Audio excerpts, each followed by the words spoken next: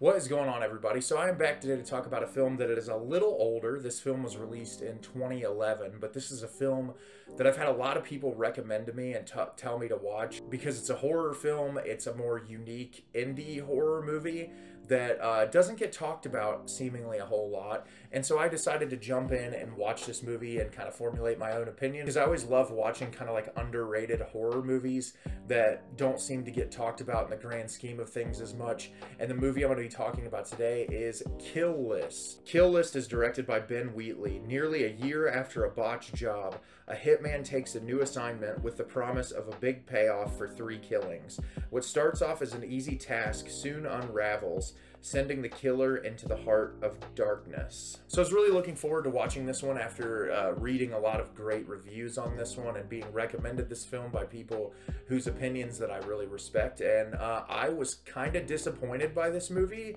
I don't think by any means that it is a bad film. I think there's a lot of things to appreciate about it, but I also think its execution is kind of weak, and there are moments in it that definitely could have been tidied up a little bit. The film introduces us to Jay, who is this young guy living at home with his wife and their child, and most of the first part of this film is a marital drama. It's these people living at home together. We know that they had a lot of money, they lost a lot of their money, and this whole idea of him being a hitman that's said in the plot description really isn't revealed until like a good half hour into the movie.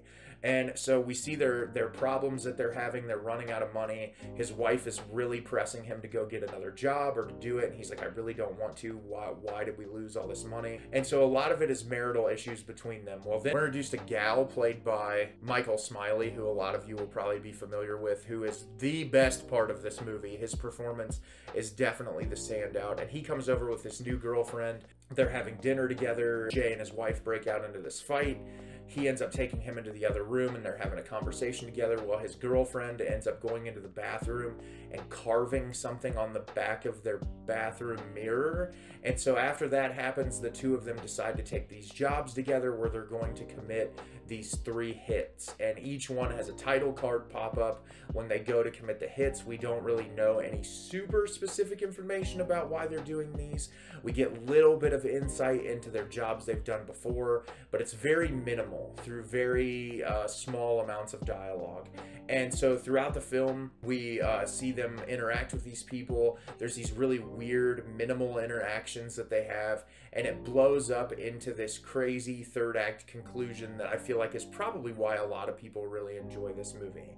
And my biggest issue is that while the third act is really well done, it's very suspenseful and strange and out there, the movie doesn't really earn it, in my opinion. It's kind of like it wants to be one thing for a very long period of time, but it doesn't have a seamless enough of a transition for when this crazy, overt, nightmarish stuff starts to happen. It doesn't really feel like the film has done anything to get us there other than some eerie sound design. And that's really one of the best parts of the film, is the really uncomfortable and strange sound design that it provides. But other than that, you go through this whole runtime where it's just like this marital drama, and then it jumps to these hits, and you're kind of like, okay, we're going all over the place. And then when the third act happens, which I won't get into in case you want to watch it, it's just like, okay, this is really out of left field. Like, why did they decide to take it this direction? And I saw some people comparing this to Hereditary, but here's the problem that I have with this movie compared to looking at a masterpiece like Ari Aster's Hereditary. Hereditary is a familial drama through the first 45 minutes of the movie, but there's always subtle hints at what's to come. There's always little things that show you that not everything is what it seems, and that things are going to blow up, and they slowly amp up through the film.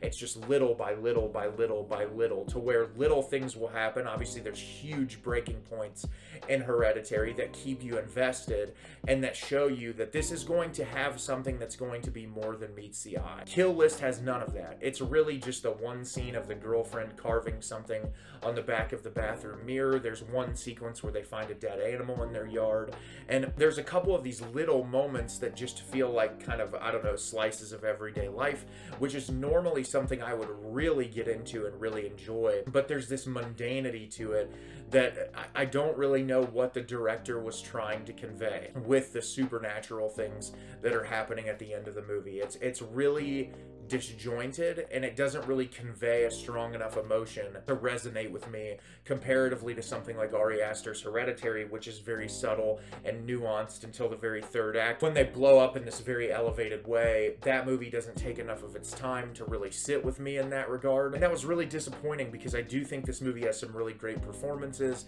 Like I said, the sound design in this is fantastic, but it really doesn't do much else for me. And I don't know, maybe I'll revisit this one at some point in the future, but as of right now, I just found it kind of middle of the road. So have you seen Kill List? Did you love it? Did you hate it? Leave me a comment down below and let me know what you thought. I thought this movie was okay at best. I don't think that it's super great or like that it's this hidden masterpiece. I think there are moments that are really enjoyable and that I really appreciate, but for the most part, it didn't do a whole lot for me. As always, if you can like the video and subscribe to the channel, helps me out a lot and lets me know the type of content you're looking for. I'm always putting out new material and look forward to getting more out for you in the near future. And as always, everyone, thank you so much for watching and have a great rest of your day.